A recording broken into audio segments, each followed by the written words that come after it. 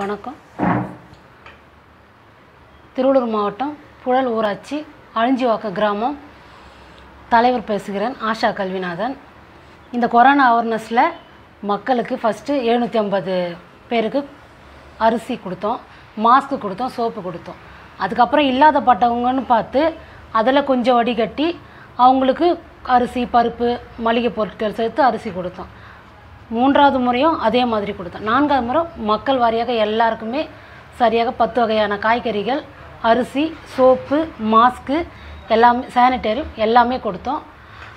குடும்ப அட்டைதாரர் இல்லாமல் வாடகை வீடுன்னு பார்க்காம எல்லாருக்குமே நிவாரணப் பொருட்கள் நாங்கள் சரிசமமாக வழங்கினோம். எங்களுடைய அழிஞ்சிவாக்க கிராமத்தில் மக்களுக்கு யாருக்குமே எந்த ஒரு பாதிப்பும் இல்லை. மக்கள் எல்லாரும் நலமாக இருக்கிறார்கள். எந்த ஒரு பிரச்சனையும் இல்லை. பஞ்சாயத்தும் சரி, மக்களும் சரி, எல்லாம் தூய்மையாக வச்சுக்கிறோம். நாங்கள் பஞ்சாயத்து சுத்தமாக வச்சுக்கிறோம்.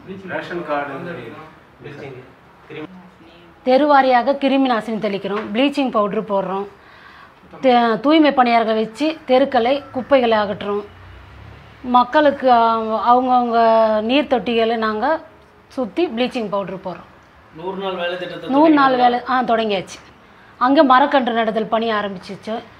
அதுக்கப்புறம் பள்ளம் வெட்டியிருக்கோம். மழைநீர் வரத்துக்கு முன்னாடியே மழைநீர் சேகரிப்பு பள்ளமும் நாங்கள் ஆரம்பிச்சிட்டோம். அதாவது மரக்கன்று நடுறோம், பள்ளம் வெட்டியிருக்கோம். இந்த வேலைகள்லாம் ஆரம்பிக்கிறோம். வர தூய்மை பணியாளர் அனைவருக்குமே சானிடைசர் கொடுத்து மாஸ்க் கொடுத்தா வேலையை ஸ்டார்ட் பண்ணுறோம்.